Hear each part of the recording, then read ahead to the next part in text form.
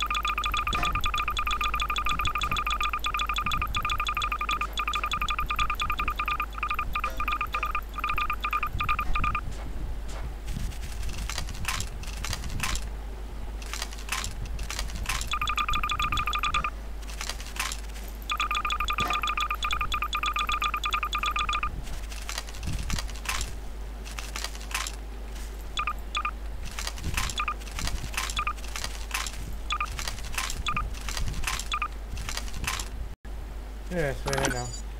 But this is more fast now.